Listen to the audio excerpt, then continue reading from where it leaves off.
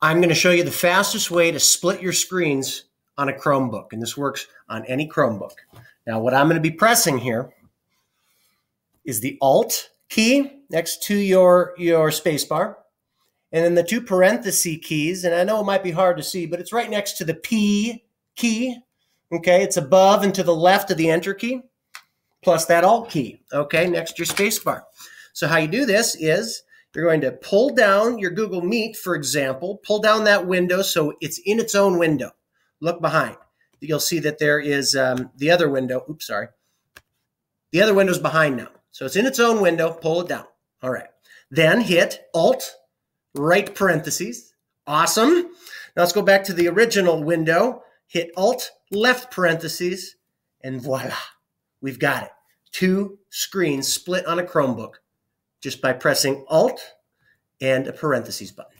Give it a try.